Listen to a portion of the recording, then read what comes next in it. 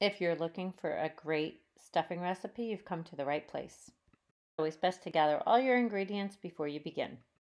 Today I'm going to show you how to make stuffing, really delicious stuffing that everybody dreams about having on Thanksgiving.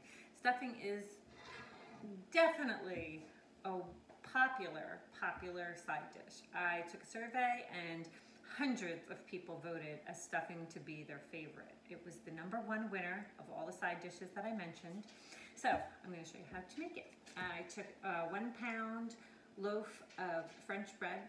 I diced it, put it on a baking sheet for 10 minutes in the oven, dried it out, tossed it halfway through so everything's nice and firm and crispy. You can hear that? It's nice and crunchy. That will ensure that your stuffing is going to be delicious and fluffy without being heavy and mushy. I don't really like heavy, thick, wet, mushy stuffing, so if you're like me, this is totally the recipe for you. I have here 2 eggs that I've beaten, and 2 tablespoons of melted butter.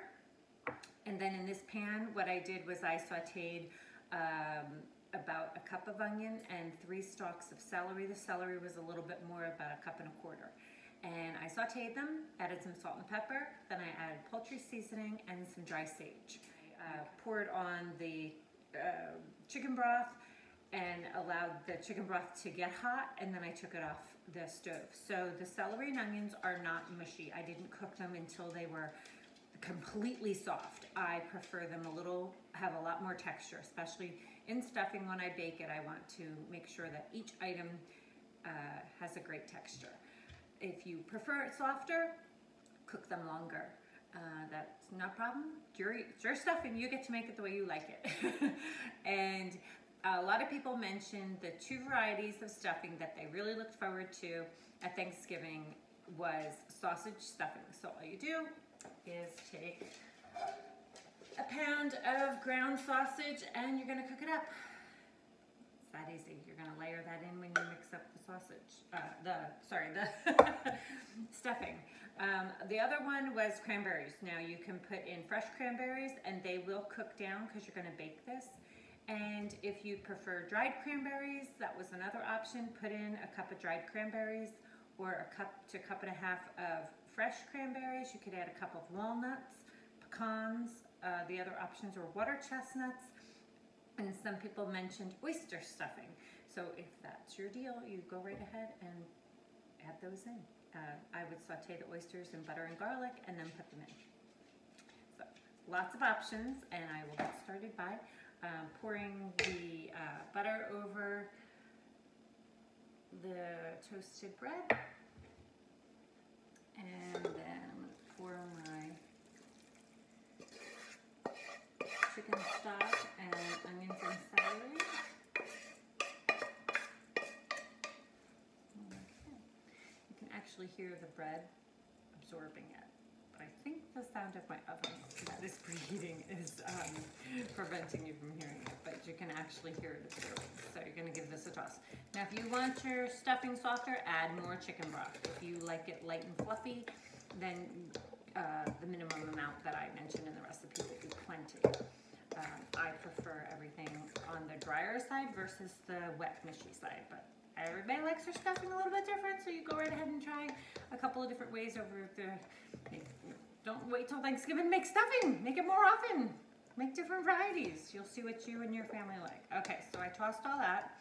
Now the key here is eggs. You want to put 2 eggs in. It's kind of like making French toast. You would definitely add eggs to French toast.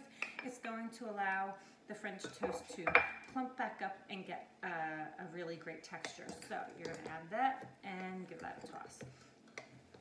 And if you didn't add salt and pepper when you were cooking your onions and celery as I did, you'll add salt and pepper now. Then you're just going to pour it into a dish. I know, this is really not that difficult, but I think everybody makes things out to be a little more difficult than they are. The cranberry sauce.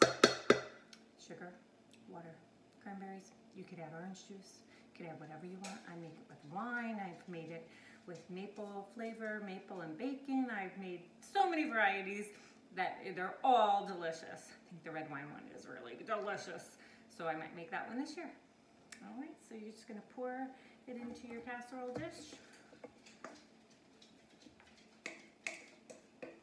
And then you're going to bake it in the oven covered for about 20-25 minutes, and then you're going to uncover it for the last 10 minutes. And that, just even it out. I'm going to be taking this out of the oven soon. And here is the baked stuffing. I hope you enjoyed this easy recipe. Be sure to go to my website and print it out. And I also have a recipe for baking a perfect turkey. I also have recipes for all your Thanksgiving and holiday needs on my website, createdbydiane.com.